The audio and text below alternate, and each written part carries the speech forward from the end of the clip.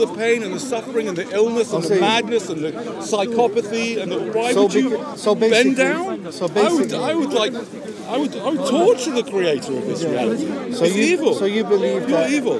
God is not. God is not worthy of worship. The creator is pure evil. Okay, the creator is not worthy of worship because of the evil things in the world. Yes, absolutely. Because he created the evil as well as everything else. So let's first of all establish if there is a creator or not. Well, I don't know, right? But if there is a creator, it's more important to me to establish whether that creator is good and worthy of worship. And I say, how could it be? How could that creator be good? When there's so much suffering and going, and you claim that the creator can see what's going on. Ah, right, okay. No, what I'm saying is, listen. Okay. So you're telling me that you don't see anything that's awful, all the illnesses, all the suffering, all the pain, all the man-made and the God-made calamities. Can I get a little? Yes, go for it. Yeah.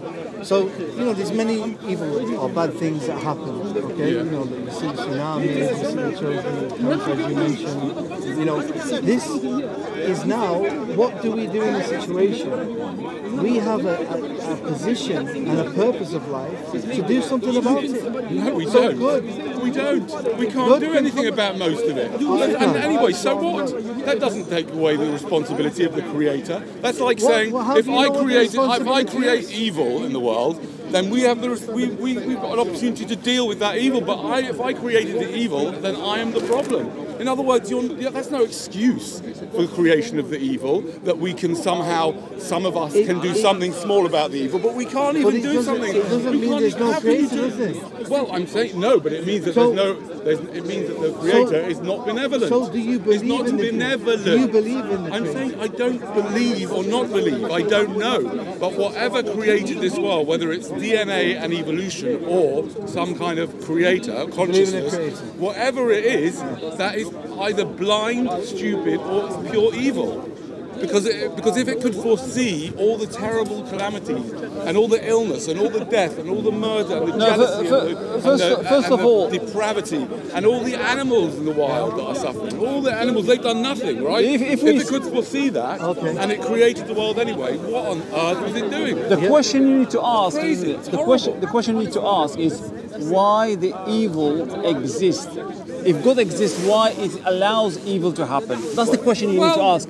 Yes. God, so first of all, why did the creator create all that evil? Before getting there, let's first establish if there is that necessary being. It doesn't matter to me. It doesn't matter. I don't care. You jump in. Let's assume there is. Let's assume for the argument's sake. So you agree there is a creator? No, I don't agree. But let's agree. Let's establish because you're putting it in sort of, I'm saying it doesn't matter what I agree or not. We need to go step by step. It's irrelevant. No, just answer me the point. Let's assume there's a creator for argument's sake. Can you tell me how you can justify that and tell me that creator is benevolent, is all good, when it allows the most terrible things to happen? Let me just give you one example of what I mean by this, right?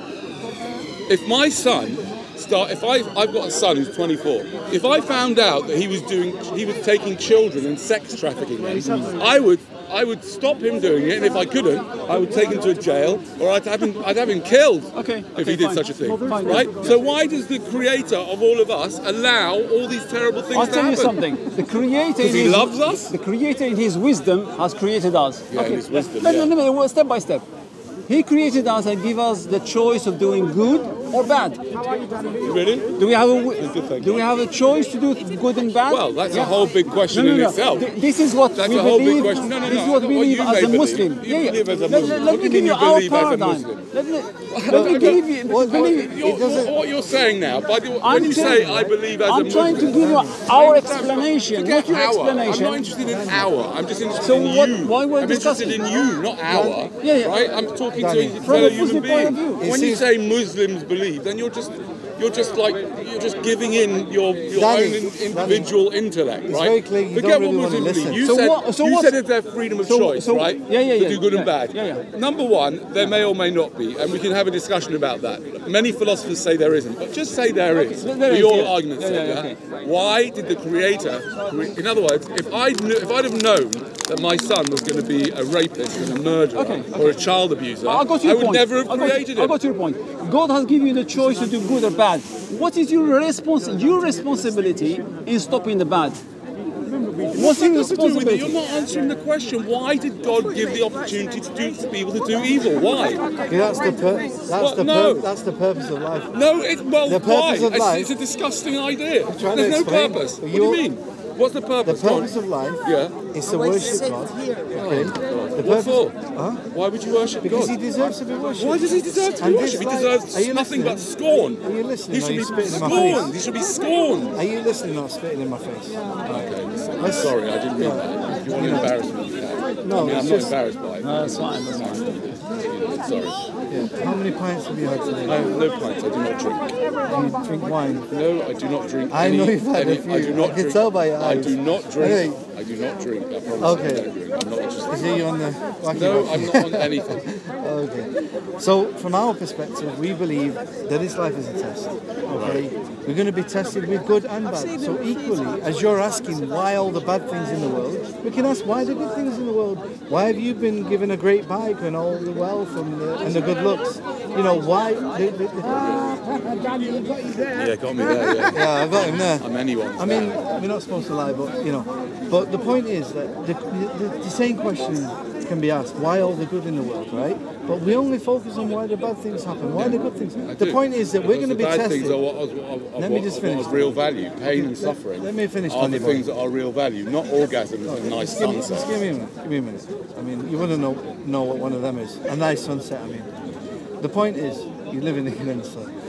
The point, what we're saying is that we're going to be tested with good and bad, okay? And sometimes we might be tested with what we perceive something to be bad, but in fact it's good for us. I'll give you an example. I had a brain tumor, okay, about maybe 12 years ago. I perceived this initially to be a bad thing, but in fact it was one of the best things that ever happened to me. It made me contemplate life, it made me get closer to my religion, it made me become a better person, it gave me patience. You understand what I'm saying? And equally, you could be tested with something that is perceived to be good. For instance, you could come into a lot of money or power or wealth, whatever it may be, or health, for instance. At the same time, that could be a bad thing for you. You might start, you fall asleep. You've had a drink. I know you haven't. I promise you, I don't drink. The point is that the thing that you perceive to be good could actually be a bad thing for you. You could become an oppressor. The point is, from our perspective, we're going to be tested with good and bad. Okay. The point is that whether you're talking about good or bad, it's not an argument against the existence of God. Now, if you're talking about the nature of Allah, why He deserves to be worshipped, it's because of who He is. Who is He? Allah. That's why you have to learn. That's why you have to learn about Him. I'm going to give you a book. I'm going to give you a book about Him. Thank you. Why not? I don't want to read your propaganda. Okay, I won't read it. I won't read it. Let me. It's a waste of energy. I won't read that. Okay. Let me switch to another point. For example, do you know the DNA? We have every human being has a DNA. Every being on the universe has a DNA. Do you know how the DNA is made? Do you know what intelligence requires to make a DNA? Do you know how stupid DNA is? It's the most stupid, idiotic. Have you looked at DNA? Seriously, DNA is the most stupid, Bill idiotic Gates. virus of all. Bill Gates. DNA is terrible. Listen, Bill Gates said that the DNA is the most complicated piece of software. It's also the biggest virus. I'm a programmer. It's a virus. I am a software I know, programmer. it's a virus. DNA is a virus. Software consultant. An infecting parasitic virus. That's what DNA is. All that DNA does is try and replicate itself. It's horrific. Horrific. So how does it replicate itself? By infecting our bodies and getting us to have sex. What gave it intelligence? What gave it intelligence to replicate? I don't know. Some crazy process or some crazy creator. From where do we get that process? God should be. No. Let's think. I've got to go. Okay, I got you there. I got you there. No, you haven't got me. I'm not into being God. Where that process come from? Where the process come from? Where that process come from? Any process. I'm not interested. Well, that's it. You can't handle it. Have a good day. On your bike. Don't fall off your bike when you get home. I think he had one, yeah. No, but what it is, basically, this is a common misconception about atheists. They try to disprove the Creator because evil exists. that doesn't mean there's no creator. Just because there is bad things that happen in the world, but that doesn't mean that there's no creator. Exactly, yeah. The reason they don't understand it is because they don't know why Allah allows evil to exist. Exactly, yes, yes. You've got the evil of people's actions, and you've got the perceived tests that we have in life, like tsunamis, children being born with diseases. These things that Allah has allowed to happen become tests for people. And people can get the highest degrees of firdaus and paradise through these tests. There's certain levels of paradise that you can only get to through being tested. Yes. Do you understand? If you live an easy life, you might be able to get a certain level of paradise, but you won't be able to get the top levels through being tested. So this is the for her. You want to take She wants a copy. Because she wants to read the Quran. So is it possible to get a the level of rewards that they're given is so much. She wants to read it for the first time. Us who die a normal death, when we see the reward that they get on the judgment day, we wish that we would have also been killed. And even the shaheed themselves, they wish that they'll be brought back into the world and that they will die again and again because of the reward they're getting. The fact is that we don't know the rewards that are there waiting for us. And that's what's going on. So this is some of the wisdoms why these things happen. But it doesn't necessitate that there's no creator. In fact, evil and good prove that there is a creator. Because without God, there is no such thing as good and evil in the first place. It's just your own preference of what you like, right and wrong. So, Jazakallah khair. How's it going? Assalamu alaikum. You Muslim?